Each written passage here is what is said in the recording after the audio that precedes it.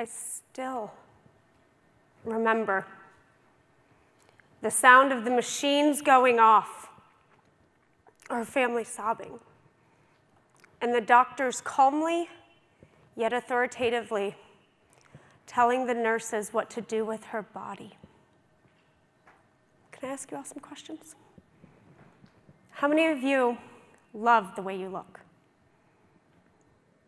How many of you wish you could be in a little bit better shape? Yeah. How many of you have ever written a book? How many of you have always wanted to share your story? How many of you have started a company? And how many of you know what those dark days are like and the moments you're clinging to that vision? How many of you love your family? But how many of you have told them why lately? How many of you are here with your significant other and have made the time to tell them why you picked them out of everybody else you could have been with? We're going to parking lot all of that. You see, I was born with a life-threatening genetic condition known as cystic fibrosis. It has destroyed my pancreas and requires 38 pills a day just to digest my food, which now has caused a rare form of diabetes that I manage up to 5 times a day with insulin. In addition, last year I spent over 120 days in the hospital on IV antibiotics accessed through this port, which I surgically had to have implanted into my chest for immediate vein access. I was hospitalized on October 31st, and I actually got out of the hospital one day before alchemy. So a lot of you have probably seen me walking around carrying a pink bag, which is full of all of my IVs, which I've been infusing every 3 hours during this conference. All of this is an attempt to destroy the latest bacteria that wants to destroy all of my future opportunities. So we're going to go back to January 2017 for a typical night in the hospital for a lifer like me, which, by the way, lifer is hospital lingo for the types of patients that routinely check in and out of the hospital multiple times a year until they die. This is the 3rd time. In 20 minutes, my IV pole beeps, alerting me that there is air in the lines of the tubes connected to my port.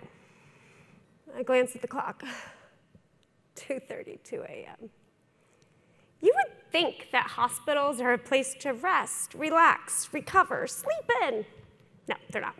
Because during the day, there's a host of staff members walking into and out of your room giving you treatments. And at night, there's a host of different staff members walking back into and out of your room to test how those treatments are responding in your body.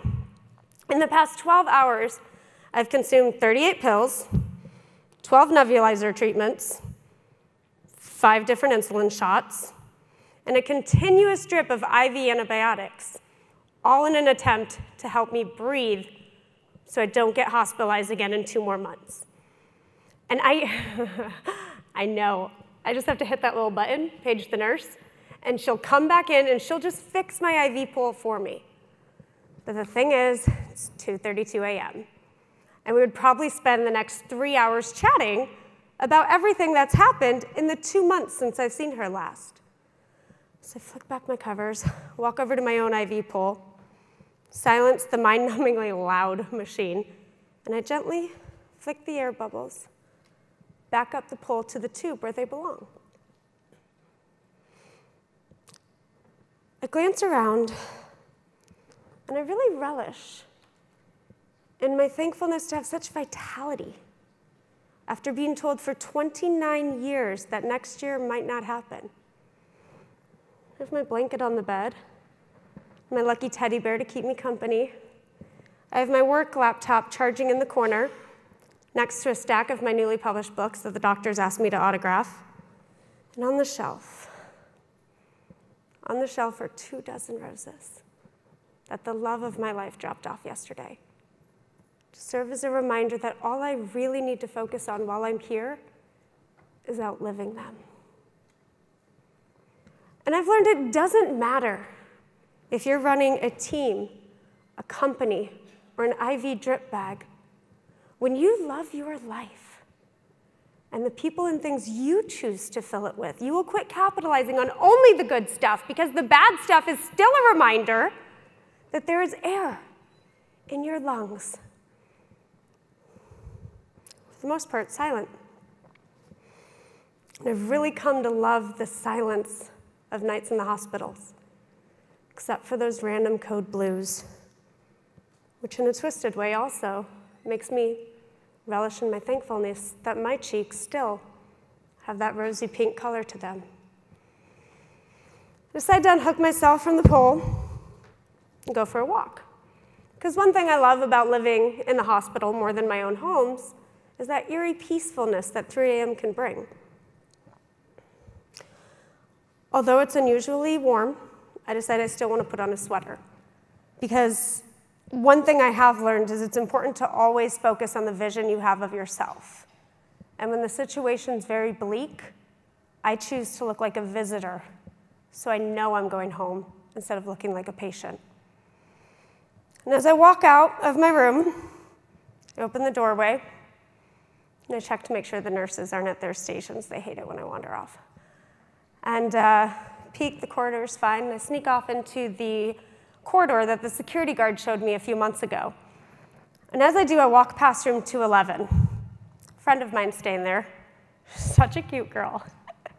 She has wispy blonde hair, and she coughs every time she laughs, which is hilarious, because then it makes me laugh, and then I start coughing, and the two of us we sound disgusting, but it's hilarious and funny, and it's everything perfect about being in that moment.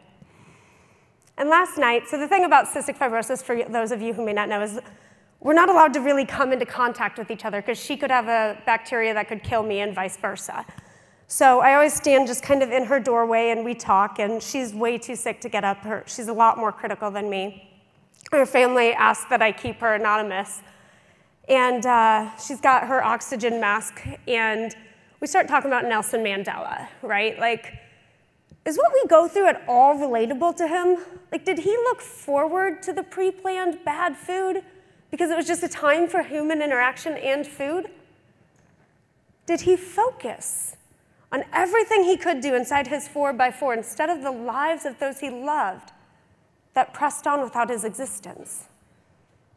Did he choose to think about everything he could control and everything he could do and every memory he could have, rather than wonder about the memories that he would never have? As I reflect on our conversation, I decide to set my phone alarm to go off at 3:30 a.m. so I'm back by my next round of IVs. And as I do, I realize I missed a text from my boyfriend. Hey, baby, I miss you. It's hard to sleep without you here. I know he wonders if this is the hospitalization where I leave through the morgue instead of the entrance. I was diagnosed with a pretty nasty infection that there's not a lot of treatments for. And he himself admits it's really tough on him. But the thing is I know what to share with him, and I know what not to share with him.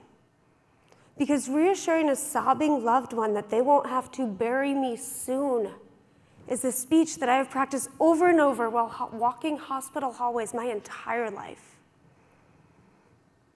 And we've all seen that quote, that entrepreneurship is believing in a vision that nobody can see but you. I know my body's P&L statement is pretty weak. I know what's forecasted for my longevity is definitely not impressive. But I also know the vision and the dedication and the power I have to take myself from a wheelchair with an oxygen mask to being able to run again is the same vision I have to take my company from something that's kind of small to on the Inc. 500. And I know how to reassure this to him as well. Same way I reassure my employees during a hospitalization that they're not going to wake up one day wondering if they have a job, but how many jobs they'll have to do. You know, I've spent so many nights of my life reassuring dying friends to just keep fighting, that this isn't their time, that they can do it. But we all knew it was a promise that would just not uphold, because we all knew they'd take their last breath soon. As a kid, I was very, very involved in socializing with other people with cystic fibrosis until one by one, they died off. And I've lost more friends to this disease than I care to count. I was about 10, 12 years old, and I was in a hospital and another tune-up, and I met Jake. Jake was about 6 or 7 years old, and at the time at the University of Iowa hospitals and clinics, it was common practice for us all to go downstairs to the gym for our daily workouts, and Jake was always on the treadmill facing me, so Jake, me. And we'd have these competitions, like, let's see who can run as fast as we can until we cough, and that's how we'll know who wins. And it was just kind of a way that we enjoyed having our 2 p.m. daily workouts. We could cough up the mucus that was going to kill us. And one day Jake showed up wearing the oxygen mask. And in between his own choking on mucus, he said to me, "One day, I'm going to run like you can." Jake was put on a ventilator that evening and died that weekend. And it made me think, why do we wait to cherish those whom we love till after they die? It seems like every seminar I go to, there's always some guru who will tell us, we should write our eulogy. We should write our epitaph. And for about 10 minutes, I feel inspired, and I think, yeah, that's a really good idea. But then I go home and I never do it. But that's what walking the halls of a hospital every couple months at 3 a.m. can do for you. It'll give you the chance to practice what you would really say to your loved ones if you knew you wouldn't wake up tomorrow.